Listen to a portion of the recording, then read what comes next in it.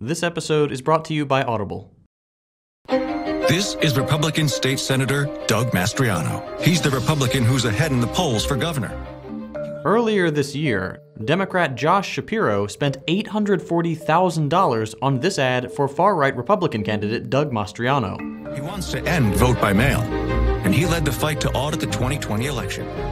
In June, the Democratic Colorado PAC funded this ad for far-right candidate Ron Hanks. And you better believe that back in May, the Democratic Governors Association ran this ad for the far-right Republican Darren Bailey. Before I explain what's going on, look at this ad. This one was funded by a Nancy Pelosi PAC in California. Try to remember that while you're watching it, because this is what these ads look like in practice. Same label, so Republicans gotta check the ingredients. David Valadao claims he's Republican. Yet, David Valadao voted to impeach President Trump. Yeah, Valadao voted to impeach Trump. And Republican Chris Matisse, a true conservative, 100% pro-Trump and proud. Pro-Trump Republican Chris Matisse, military veteran, local businessman. Or politician David Valadao who voted to impeach Trump. Republicans, it's time to decide. House Majority PAC is responsible for the content of this ad. All these ads are essentially the same. They're all targeted at a conservative audience, and they all paint the candidates in the same way, as the most conservative candidate that's closest to Trump. In other words, as the Republican voter's best choice. What the f is going on? In simple terms, the Democratic Party is literally funding far-right politicians. Not just the opposition, not just any Republican, but the extreme wing of the GOP. If you're new here, allow me to be the first to welcome you to the shining city on a hill and beacon of democracy that is the US. Don't mind the fire. These ads are really, really weird. Not just because one party is funding another, that's already insane. It's the specific kinds of candidates being funded. The kind of candidates Democrats say they hate. If you've been following them for a while, you might remember this clip of Joe Biden talking about how America needed a strong and principled Republican Party. We need a Republican Party. We need an opposition that's principled and strong. And it's not just Joe. Nancy Pelosi said the same thing about needing a strong Republican Party earlier this year. She told the press that she was really bummed about the GOP being, quote, hijacked by extremists. But less than 4 months later, she was the one paying for the hijackers' plane tickets. At first, this might look like hypocrisy. Democrats say they want a moderate opposition, but they fund the far right. They say one thing, do another, we, the public, catch them in a lie, and bim bam boom, democracy is saved and we can all go home.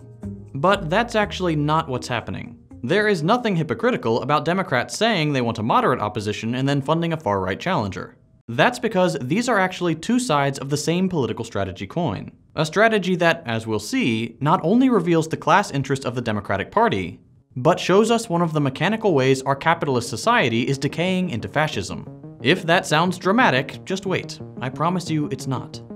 But let's go from the beginning, and start by explaining why Democrats are funding these candidates in the first place. The first thing to know is that midterms are coming up and the Democrats are terrified. Biden's numbers are in the trash, and all reliable, funding a war in a foreign country isn't working quite as well as it usually does. There is little hope that Democrats will get a majority again. So they need a way to tilt the odds in their favor, and they've figured out how.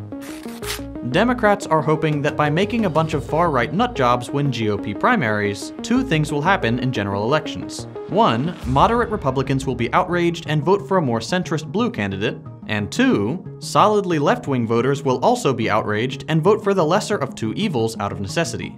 And the problem is that this strategy has worked for them before. In 2012, another Democrat, Claire McCaskill, spent $1.7 million on ads for the ultra-conservative Todd Akin, more than Akin spent himself. The result? Akin got a boost in the polls as soon as the ads started running, won the GOP primary, and then lost against McCaskill in the general election. This wasn't an accident, and it wasn't even a secret. McCaskill herself said, "There were 3 viable candidates, and Todd Akin was kind of the weirdest one. I knew he might say some weird things if he were nominated. And he had less money, so we took a poll and figured out what Republican voters would really like about him."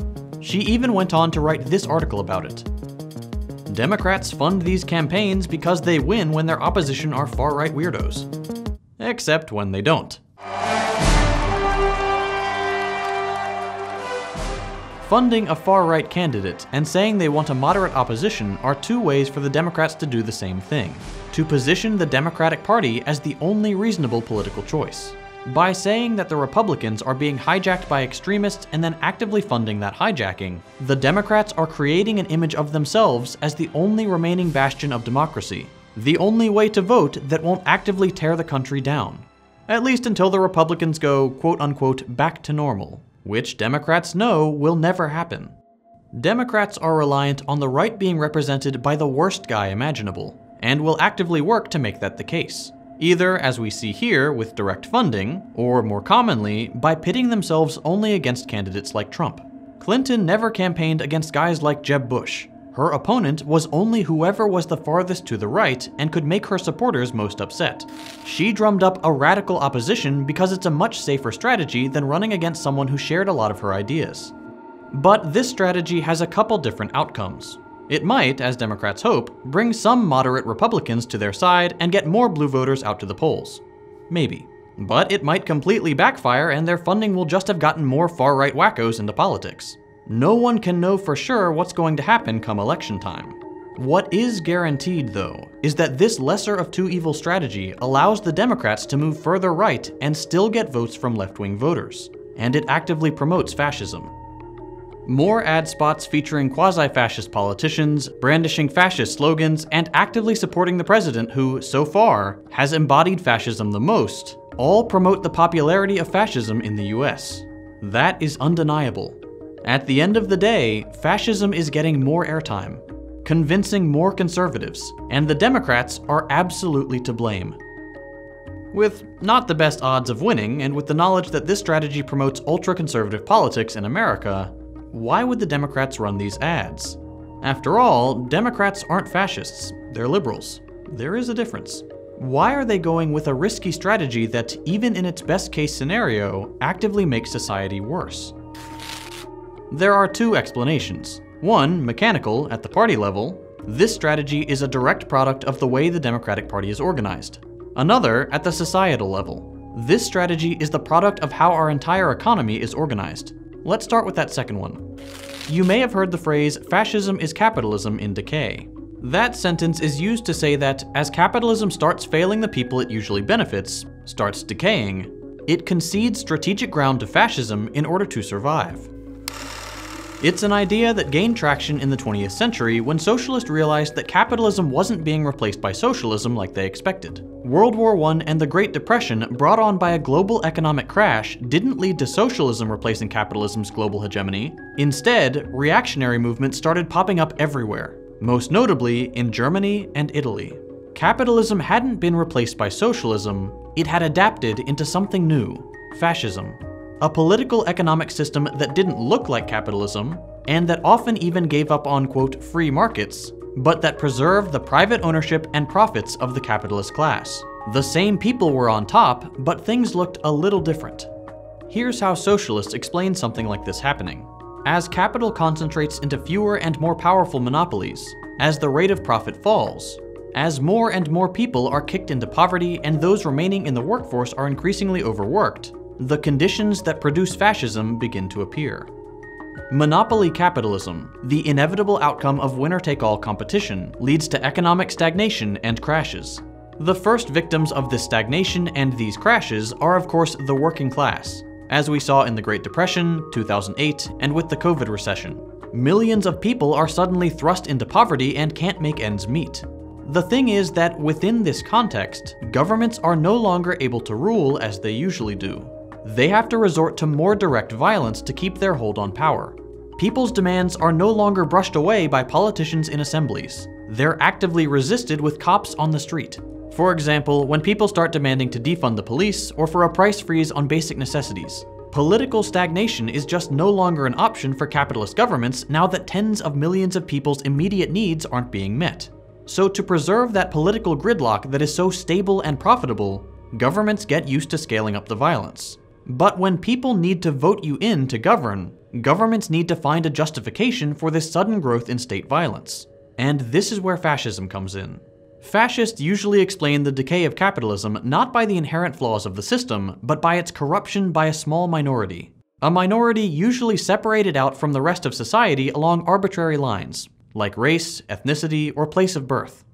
Fascists assert that it is these minorities, not the natural tendency for wealth to accumulate into fewer hands under capitalism, that has pushed the masses into misery, and therefore that state violence is legitimate in order to punish those minorities and anyone who defends them or advocates for systemic change. After all, the system is perfect. It's those people that are the problem. Fascists explain away the failure of the system and its sudden uptick in violence with scapegoating. It's as simple as that.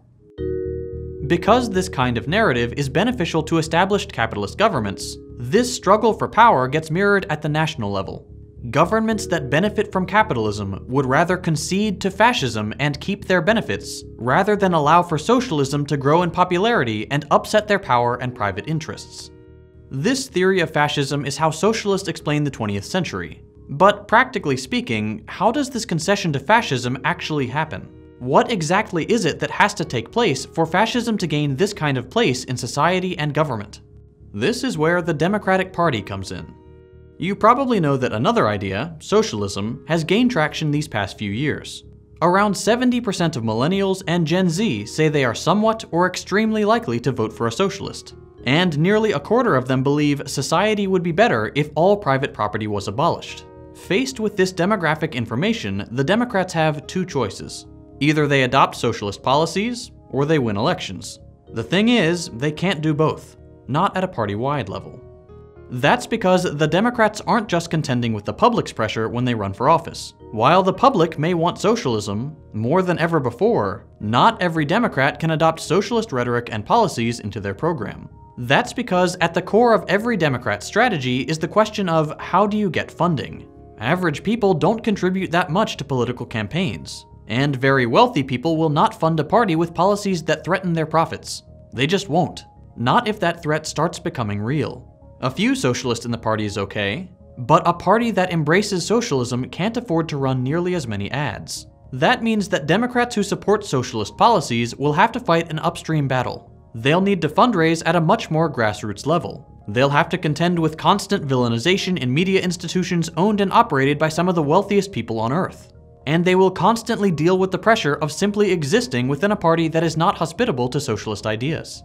That doesn't necessarily mean they can't succeed, it just means it's the hardest path to success. With these kinds of challenges, many more Democrats will take the easy win of running against a far-right opponent to try to capture centrist voters. Fascism grows just because it's easier. This kind of system doesn't need anyone to be evil. It doesn't need anyone to lie, nobody needs to be actively dishonest. Enough people just need to follow the path of least resistance. It is in the material interest of Democrats to not concede any more ground to socialism than is absolutely necessary for their survival. And by comparison, it's much easier to fund and then run against the far right. The more their platform is influenced by the anti-capitalist left, the more likely they are to lose elections. So without trying to make fascism more popular, just by being okay with it happening to win elections, fascism gains traction in our society. This is not the only way fascism takes over, but man is it an effective one. That is why I constantly talk about alternative networks of power on this channel. Why I focus so much on the institutions of our government and how they're constructed. Why I keep telling you to organize, unionize, participate in mutual aid, and study up and disseminate information on alternatives to the capitalist economic model. The natural tendency of our elected institutions and political parties is to prioritize capitalism, even when it fails most people and starts relying on fascism to survive. Our institutions were built with preserving capitalism in mind, not to be accurate reflections of the public's will, especially when the public turns to socialism. Without building institutions that can resist this natural tendency, this country will comfortably slide into fascism. We can and we must put a stop to it. The US is kind of in a boiling frog scenario. We're not just gonna wake up one day and someone will have flipped the fascism switch. It's a process, and we're already pretty far along. It is so important that we come to terms with that fact and act accordingly. I try my best to learn and understand as much as I can so I can share with others. And one way I like to do that is by listening to audiobooks. I travel a lot for work, so I have plenty of time to sit on planes and listen to fascinating audiobooks on Audible. One great one that I recently listened to is Michael Parenti's Black Shirts and Reds. It is hands down one of the best works I've found that really explains what fascism is about and how it relates to capitalism. If you like to learn as much as I do, getting to pick a free audiobook every month is pretty nice. I don't think I can accurately convey how much I love Audible. I struggle to sit down and read a book, but with Audible, I can get through all the titles I've wanted to, all while running errands, or commuting, or traveling for work. It's completely changed how I learn. If you enjoyed this week's video, I highly recommend you check out Black Shirts and Reds on Audible. It's a fantastic listen.